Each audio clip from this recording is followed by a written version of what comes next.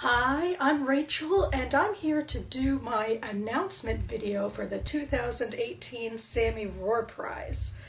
If you've been watching my channel, you might be aware that for the last couple of years I've been making videos chronicling the Sami Rohr Prize. It awards emerging Jewish authors in literature, in fiction or nonfiction, depending on the year, with even numbers being nonfiction years and odd numbers being fiction years. And so it started in 2007, and I take 1 year and I read and review 3 of the 5 nominees for the prize. Anyway, this year's prize was announced in April, and I'm just getting into it now. I guess I'm no Peg, the formerly book prize addict, with my announcements here. And also the prize will officially be awarded in July in Jerusalem, I believe. But I intend to read 3 of the 5 picks next month, so I figured I should make the video now before I spoil the 3 that I'm going to read by, talking about them in videos then. So here are the 5 books that are up for contention. I'm just going to read them off my iPad here. And of course, one of the things I like about nonfiction is that you can just read the title and get the whole spiel. The first one is City on a Hilltop, American Jews and the Israeli Settler Movement by Sara, Yael, Hirschhorn. The second one is a memoir, If All the Seas Were Ink, by Ilana Kurshan. The third one is The Many Deaths of Jew Seuss, The Notorious Trial and Execution of an 18th Century Court Jew by Yael. The fourth is Jews on the Frontier, Religion and Mobility in 19th Century America by Shari, Rabin. And the fifth is The Lost Book of Moses, The Hunt for the World's Oldest Bible by Shannon Tegay. Hopefully I said all those names correctly. So I'm picking my 3 just out of sheer personal interest. I have no idea who could win. From what it looks like from past winners, the judges have gone the gamut of all these different styles of writing, the judges being a bunch of journalists and academics and who knows. So here's what stuck out to me and what I will hopefully be reading in June.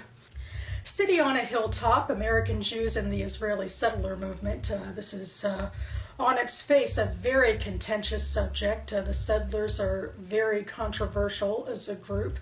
But actually, Hirschhorn's research apparently takes her to the 1960s, to the beginning of the movement, when settlers weren't so right-wing, but were more left-wing, and products of a more progressive ideology. So that'll be interesting.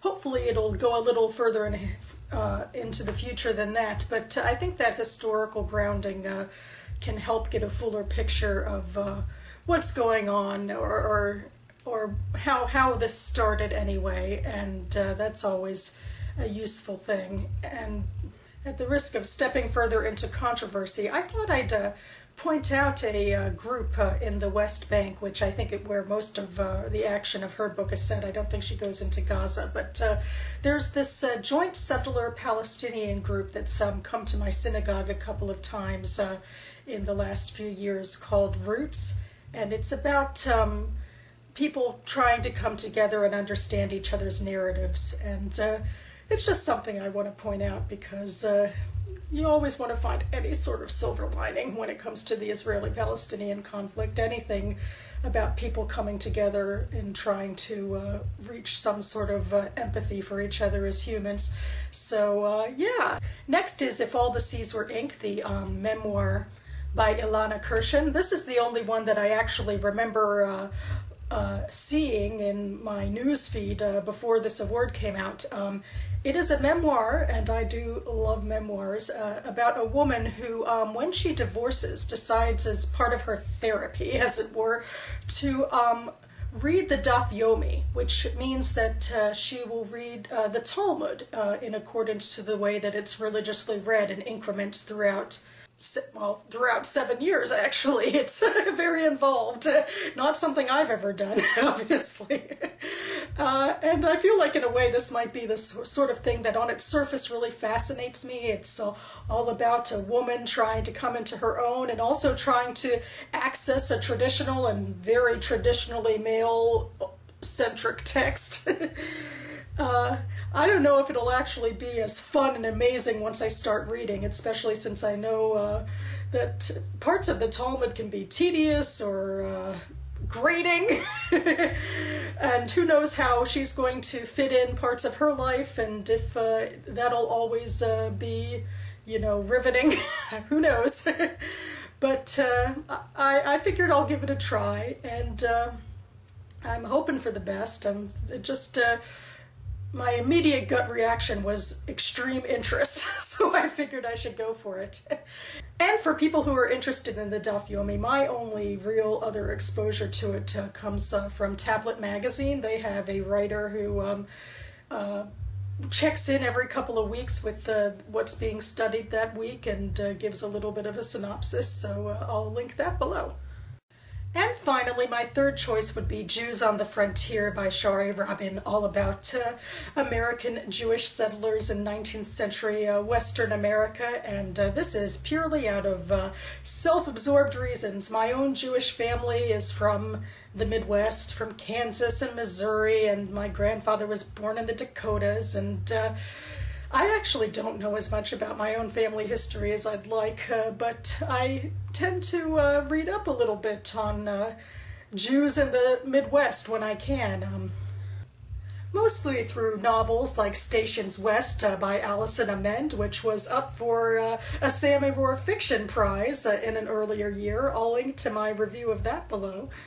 Anyway, this is all well and good, and I'm really hoping this particular historical retrospective, I assume it is, will give me some thorough insight into what life was like for Jews in that area and that time. But of course, this is also reminding me how much I should do some personal research on my own, like through Ancestry.com, or maybe even grilling my great aunt about some things. So that about covers it for me now. I'll leave links to pertinent Sami Rohr information down below in case you're also interested in taking a look at Jewish fiction and nonfiction that has come up through the works in these last 10 or so years. And I'll certainly fit it in somewhere in July about which of these books actually wins and which one I hope will win once I finish the 3 that I will be reviewing in June. In the meantime, thanks so much for watching, everyone, and I'll see you next time.